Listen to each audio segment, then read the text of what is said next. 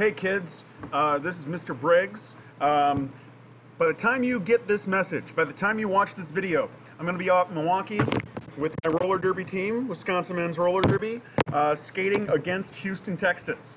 I am really proud of all the hard work you guys have done programming your Scratch games. It's been super cool watching you build these really neat programs. I wish I could be there to see you test them all out, because the best part of this game, making activity, isn't the making of the game. It's sharing it. It's getting all your friends to play your game and hearing how you did. So today is going to be a review day. Let me explain how it's going to work. So we are here on our classroom page, and on our classroom page is this post. I'll make it just a little bit larger if I can, so that you guys can see it a little bit better on the screen maybe. You're going to be sharing your game, and a bunch of you already have posted links to your survey. So the way it's going to work is you're going to pick somebody here and say, I want to play this person's game. You're going to click their survey. Oh, it looks like a survey about how to do it. So I'm going to make sure we put my name in here, Mr. Briggs, and I'm going to follow the link at the top here that will take me to Gage's game. Oh, catch this ball in 60 seconds. Catch the balls in 60 seconds. Cool. So I'm going to play his game. Whoa!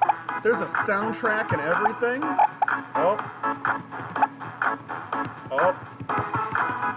Uh-oh, something's up. I can't get the right arrow or the left arrow. Only the right arrow is working. Okay. Well, I think I've seen enough of this. I love the background effect. That is so cool. But I'm going to review his game. Does the game show creativity?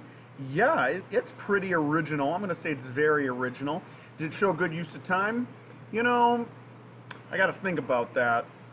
You know, yeah, it showed pretty good use of time. Did it get all the parts of the game work well? That's the problem that I got the issue with here. I'm going to give it a number 2. And what did I like about the game? I loved the soundtrack. Loved the effects in the background. Okay, what could you have done better? Make sure that right and left arrows work.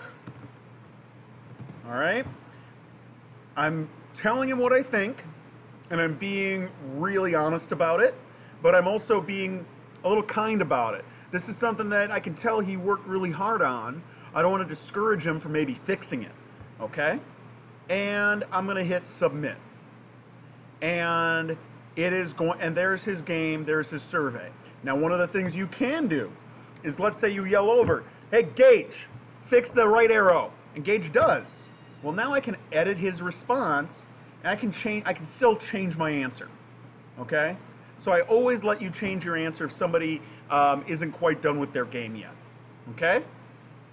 So I'm going to work my way down until all of these links are purple, until I've played everybody's game and they've had a lot of fun. I've had a lot of fun playing their games and giving them feedback. Now let's say you're a little bit behind. Let's say you missed a couple of days. Let me just try to bring you up to speed. If I scroll down past this post, scroll down a little bit further, here is, remember, the game, the instructions for how to make a game, right? How to make a chase game, maybe, or make a really simple game. There's also the scratch cards in the back of the room that show you how to make a game from start to finish. You don't need to make anything too special.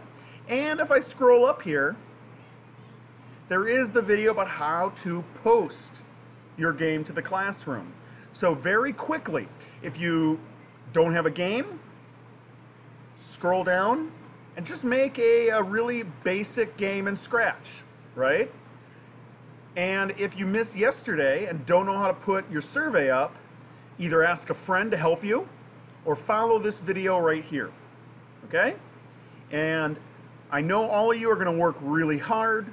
I know that all of you are going to have a lot of fun with this. I know I'm going to get some really great feedback from your sub. So, have a great day, guys, and see you on Monday.